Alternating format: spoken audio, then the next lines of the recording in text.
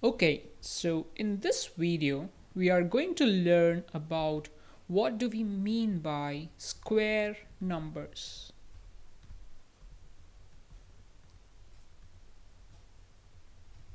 Now, it is pretty intuitive. What do we mean by a square? A square is a geometrical figure that has same sides, and you would have already learned about that. So if we have a small geometrical figure, we have taken a small one over here which has the same size. For that matter, let's say that this length is L, this length is L, right? And the area of this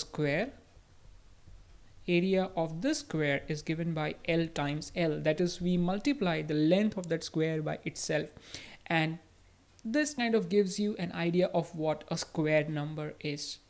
Okay, so let us say that we'll try to find the square of a few numbers starting from 1. So what happens when we multiply the first number, that is 1, by itself? So we have 1 times 1, it gives us 1. Then 2 times 2 is 4.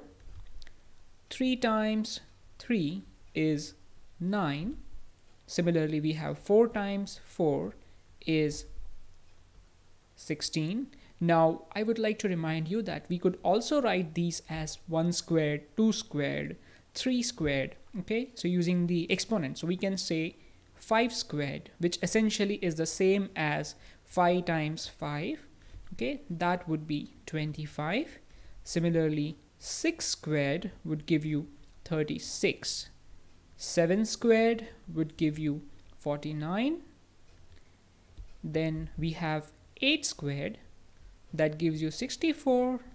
9 squared gives us 81, and 10 squared, that is 10 times 10, gives us 100. Now, if you look at all these numbers which we have obtained by multiplying a number with itself. So if you look at this numbers 1, 4, 9, 16, 25, 36, 49, 64, 81, and 100. All these numbers, they can be represented as a product of some number which is multiplied by itself.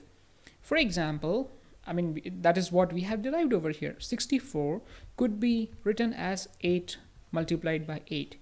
So to put a general notation, or to understand how can we define square, any number, let's say that number is m, which could be represented as a product of another number with itself, is known as a square number. Okay, so in this case, m is a square number. Okay, m is a square number. Okay, and that is what essentially squares are.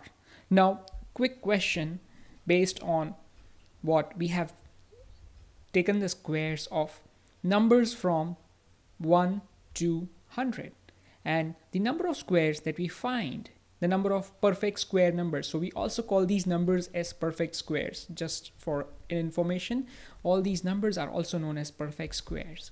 So the number of perfect squares from 1 to 100, how many number of perfect squares you have from 1 to 100, and you can see that there are just 10 perfect squares.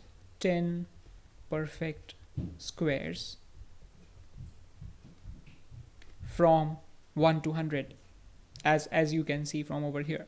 So this was a very quick introduction about what are square numbers. In the next videos, we will be exploring some properties of the square numbers into details.